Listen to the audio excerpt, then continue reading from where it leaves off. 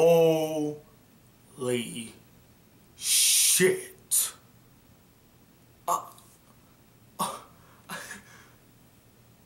I'm completely speechless by what I just saw. And this is coming from a person that doesn't consider himself a huge fan of the franchise. I enjoy the franchise. I liked all the movies, including the prequels. But after seeing this trailer, hell, I wasn't even going to talk about the trailer today. But after seeing this trailer, I had the urge to talk to you guys about it. And I know, yes, it's Disney Week still, but screw it. Disney bought the rights to Star Wars anyway, so it is now a part of Disney Week. But here we go. Let us talk about the new trailer to Star Wars Episode VII, The Force Awakens. This is without a doubt one of the best trailers I've seen this year. Even better than Age of Ultron. Hell, it makes Age of Ultron feel like it showed too much because they show you just the right amount. The right amount to get you excited, to get you hypothesizing, to make you want to know what's gonna happen. They don't even tell you what the story is in this trailer. You have no idea what's about to happen. All you have is speculation. And I think that's what a trailer is supposed to do. It's supposed to make you curious about the film and make you speculate as to what is about to occur. Because this trailer did the job so well. In under a minute and 30 seconds,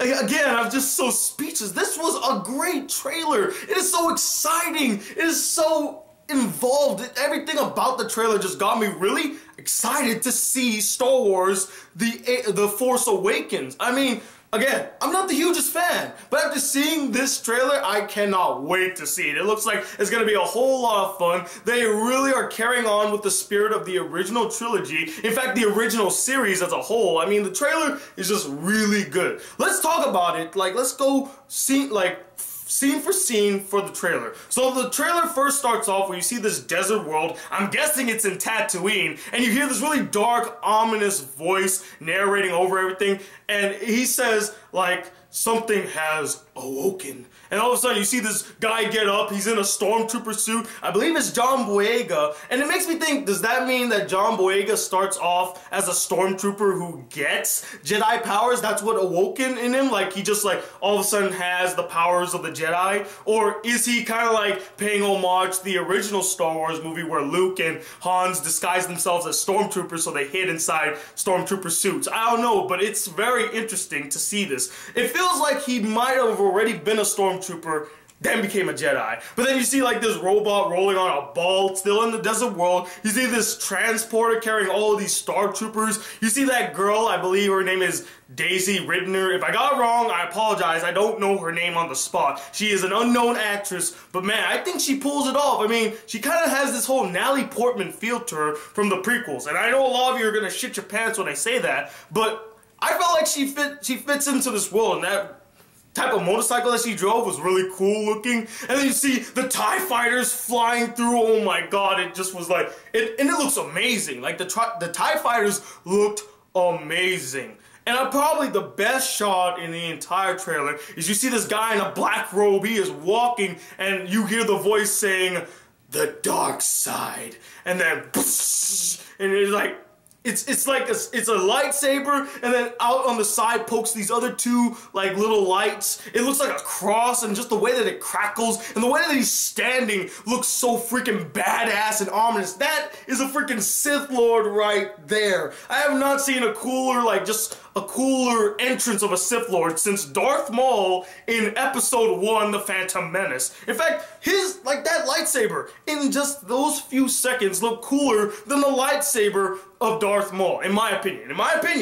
And then after he says like the dark side, and then he says, "And the light," and then swoosh, in comes the Millennium Falcon just soaring in the desert world, and he crosses those I don't know what the name of the stormtrooper TIE fighters are, but he flies through them, and then all of a sudden, Star Wars, The Force Awakens. And then when it closes off, you hear like the lightsaber go whoosh.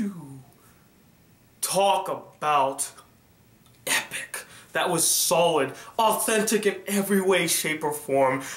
If I ever gave ratings to trailers, this would be a 5 out of 5. This set the tone so perfectly without giving away any plot points, which is traditional of any J.J. Abrams film. He never gives any plot points away in any of his trailers. But it's such a good trailer, guys. And I'll put a link to it in the description so you guys can go check it out. And I would love to know what you guys thought about Star Wars Episode 7, The Force Awakens trailer. I mean, I love it. I'm really excited. I would love to know what you guys think. Comment below and let me know. And then, of course, I still got my Disney Week videos coming out. There's one coming out at 3 o'clock today, so stay tuned for that. Until the next video comes, guys, if you would like to be a part of the Black Critic crew, please hit that subscribe button, like this video if you're excited to see Star Wars Episode 7, The Force Awakens. And I'm Tony Watt II, the Black Critic Guy. Till then, peace, YouTube.